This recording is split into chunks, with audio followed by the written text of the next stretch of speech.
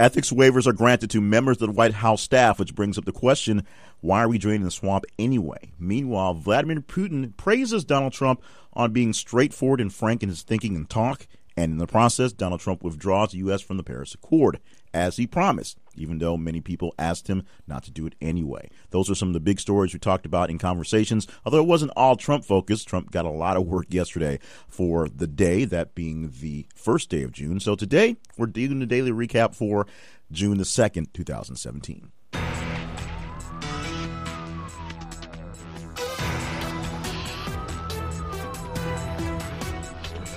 And welcome to the podcast. My name is Jay Clifton Payne, your moderator for ThisIsTheConversation.com and this podcast, the daily recap podcast. And coming up in just a bit, we'll tape the weekend wrap-up podcast as well.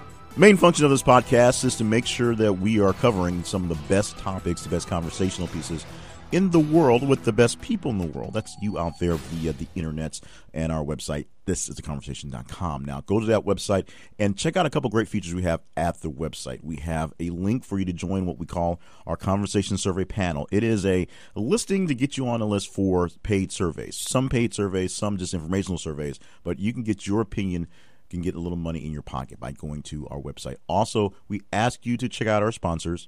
It helps us keeps the lights on, so to speak, to make sure that we can keep things going. The bills get paid, and you get to see great conversations and great pieces from us. In fact, the conversational sponsors we have are hopefully ones that will help you out in things that you're really looking for. We try to pick very, very good ones that can offer you great deals and not just jump on the bandwagons searching for the ones that everyone's talking about. So we want the best sponsors with the best conversations. We hope we have them at our website as well. Check out the sponsors links and see if one of our sponsors can help you take care of some need you have right now. Of course, to follow those conversations in real time, that's how we know when the best ones are. You go to our Twitter feed, which is th_conversation, or on Facebook, look for ThisIsTheConversation.com, or just comment in the website itself. As the comments pop up on social media, one is copied to the website.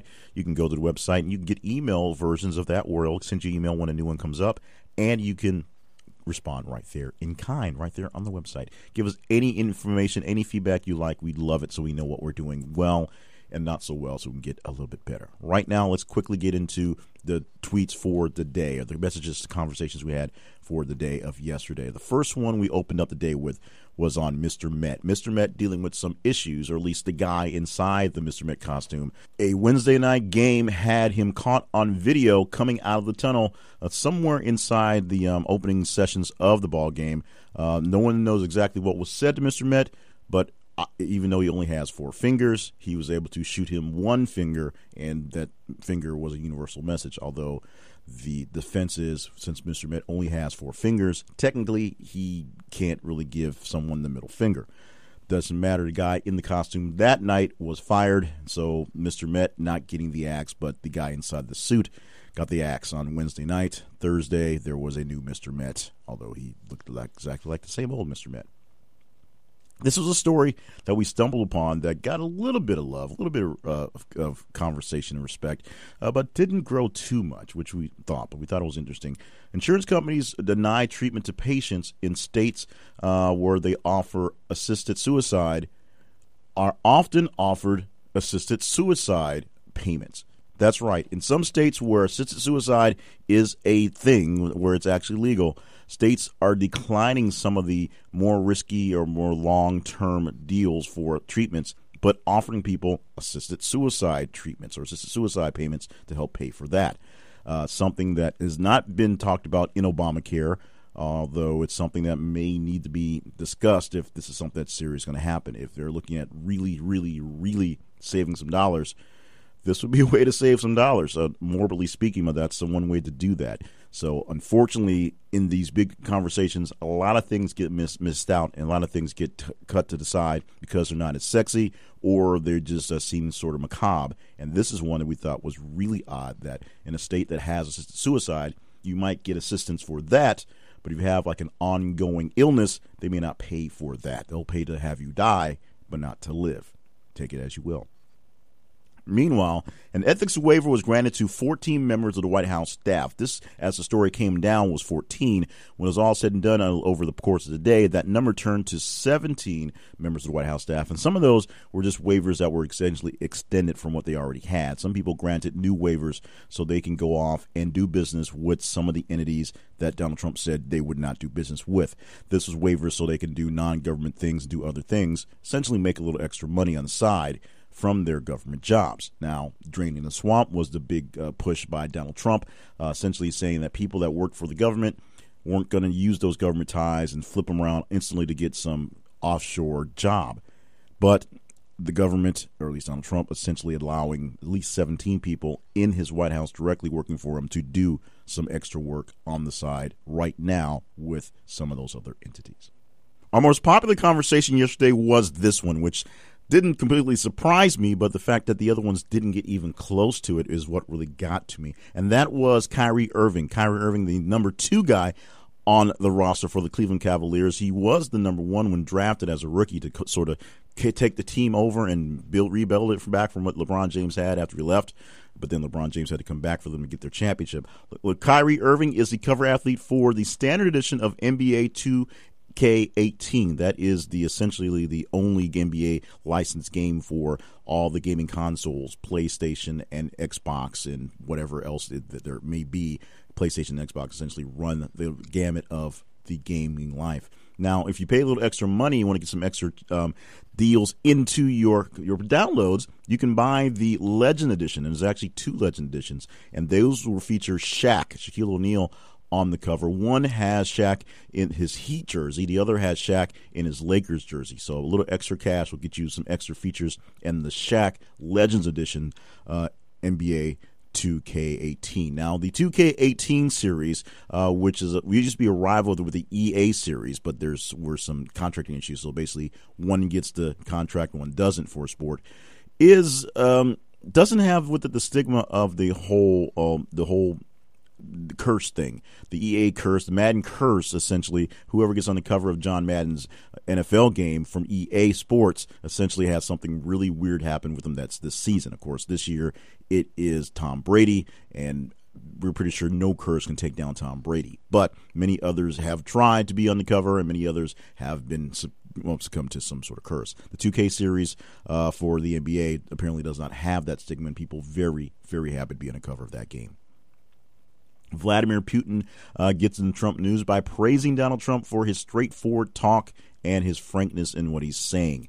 I'm going to leave that at that, as you will, because the next story was on Trump as he withdrew the U.S. from the Paris Accord. Now, the mix the two together is really too easy to do, but there's really a lot of sympathy back and forth from the Kremlin and from D.C.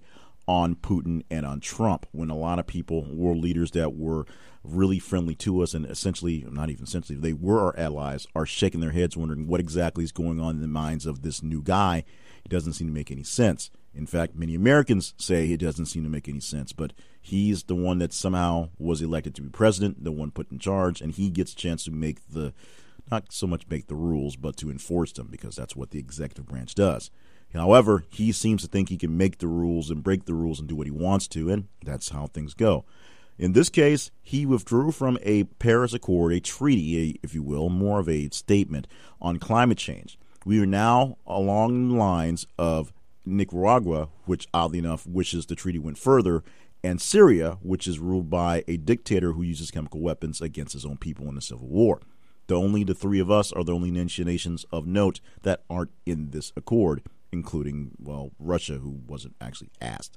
So now what this does is creates a vacuum in leadership in climate change, and China, oddly enough, a nation that has pretty serious issues with climate, is trying to step up to take over the leadership of pushing climate change and the environmental agenda. I'm not sure what kind of deal Trump thinks that's going to work out to, but I guess we shall see. The internet erupted this week. We had a lot of deaths that went through this week, and we'll have plenty of them in the weekend wrap-up coming up, which I'll record in about an hour from the time I'm done with this one. But the internet was pretty happy with this death, and it wasn't a real death. It was Johnny Depp's death, or his character's death, in the new version of Murder on the Orient Express. You get to see the trailer with all the famous people doing the famous parts for the very famous book. I'm not going to give any more plot details other than the fact that there's a train full of strangers, one person dies, and the most incredible detective, the best detective in the world essentially, happens to be on the train, and he figures out who commits the murder. You have to either read the book or check out the movie to see what happens. Although there have been a lot of shifts in the endings in books to movies lately. If you've seen The Circle and read The Circle, you'll know there's a pretty dramatic shift in how that ended. But that's of course kind of how things go. You know how the book goes. You're trying to see what the interpretation is for the main audience, people who don't expect an ending because they read a book. 14 more billionaires joined the list with Bill Gates and Warren Buffett to give away more than half their money. Now, going through the list is a useless thing, but the list is a fairly extensive list of billionaires, people with lots and lots of money who have pledged when they die not to just hand it off to all their kids or just let it go into some sort of weird company foundation, but to go to charitable acts, go to world initiatives, go to art, go to science, go to feeding people, but going to these large batches of money to help to make the world a better place, because you can't take it with you, so why let it sit around on your deathbed or your death? That's what they're thinking. But of course you have to be a billionaire to join this club, and 14 new ones are in this specific club. We talked about Mary Kay Letourneau's husband and the divorce the separation that he actually filed. Not quite divorce yet. Well, we thought there might be some issues, 20 years into this whole relationship, but apparently everything is hunky-dory in the Letourneau household, or I guess the whatever household you want to call it. Why is the man splitting from his wife? Why is the young dude splitting from his older wife? Well, because Mary Kay Letourneau is a registered sex offender. That's what happened when she had relations with him back when he was 12. And so for all these 20, 30-odd years, she's been a registered sex offender. And that makes it hard for him to open up its dispensary to sell marijuana cigarettes. Yes, being a registered sex offender is bad for business. And so by divorcing his wife legally, he doesn't have to deal with her being an issue for him financially in this case. But the family, they're doing pretty hot, pretty okay, and they just want to make a little extra cash selling the weed, and the kid has to divorce his wife to make that happen. Okay. This is a first. We had a message that had zero reaction whatsoever, and this is one that was pretty hot and heavy on the internet for a while. So it might have been the placement, but it might have just been the people that were in our conversations didn't particularly care for the subject. And the subject is LeBron James, more specifically Jason Whitlock, the very outspoken sports commentator who said that LeBron James, after he spoke out on his dealing with racism this week, someone vandalizing his house in L.A., putting racial slurs on it, saying that LeBron James doesn't have to deal with real racism because he's not poor. Racism is a poor man's problem. People who don't have the funds to leave the situation have to deal with racism because they literally cannot get away from it. LeBron James, by virtue of being rich and famous, can move to another house, can have this house repaired, can pay the money he needs to track down people who did this and have it done. So technically, he doesn't deal with racism, at least not in the way poor people do, because he has an out. This had absolutely no impressions, no response, no engagement whatsoever on any of the social media, which was interesting. I found very interesting, and it definitely telling in what we will cover next time. We definitely won't be hanging our heads on a big response for Jason Whitlock in the future. There's a massive crack in the Antarctic ice shelf. It's grown 11 miles in 6 days. And since this story, we posted it from the conversations that happened yesterday, or the day before, I should say. There was actually a post from a story that was posted on Wednesday, I believe. We've learned that this big crack of ice is turned into an ice shelf about the size of Delaware that's going to break off of Antarctica essentially any day now. We'll see a big, massive ice float happen soon.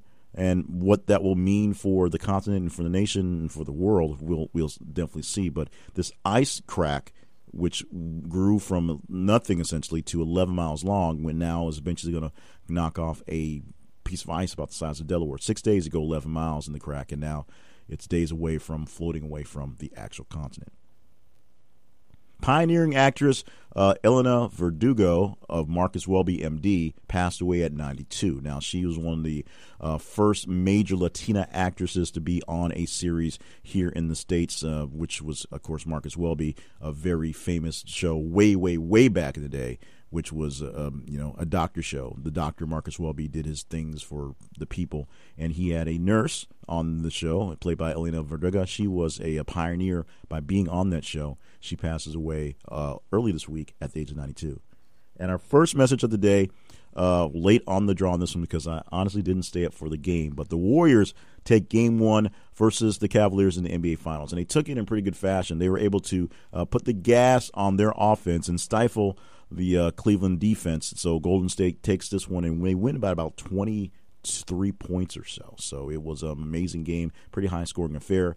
But when it's all said and done, the Warriors, who this season are playing the villain in the finals, do strike first blood. And, of course, since they opened up in Oakland, that means we don't get a taco because Cleveland had to win that game. There's still a chance. Remember, Taco Bell will give us all, the nation, a free taco if one team can steal a game from the other team's home. So tomorrow night or Sunday night, the Cleveland Cavaliers have a chance to get us a taco by getting the Game 2 in Oakland. We'll see how that works out. And those are the conversations we had all day yesterday for Thursday the 1st. Today is June the 2nd, and we'll have plenty of great Friday conversations. We won't talk about them, though, until Monday when we do the daily recap podcast for Friday, Saturday, Sunday. We take a little time off in recording, and in about an hour, we will set up to record our weekly wrap-up podcast where we go through the entire week and give you the top 10 and then the ones that didn't quite make it, things that we think are pretty important, pretty cool, pretty interesting. Probably not going to talk about the Jason Whitlock one, though, because no one seemed to care about that one. But we'll record that for the weekend. That will be released on Saturday morning, and we are working to get some interviews with some newsmakers to kind of pad out that podcast a bit. In the meantime, if you enjoyed this podcast, make sure you subscribe so you get this one and the weekend one and all of our daily podcasts so you can see what we chatted about. You can join the chat, the conversation in real time by responding via social media. When we post something out there, let us know what you think. Its social media is on Twitter at @th_conversation and Facebook, thisisaconversation.com. The main website, This Is a Conversation, is also where you can have the same conversations as well. Make sure you stop by our website and sign up for our conversation survey panel. Make sure you get your opinions in, and we could pay you for some of those. And check out our great sponsors to help us keep things going on here. The more information about things I have going on along the way, check out my website, jclevelandpayne.net. And once again, thank you for being here for this year podcast. We'll have another daily recap, which of course be 3 days on Monday, and the weekend recap, which will be released on Saturday morning. Thank you for being in the conversation and just being you. We can't do this without you being exactly who you are. We'll talk to you again in the future on the websites, in social media, and of course in the podcast.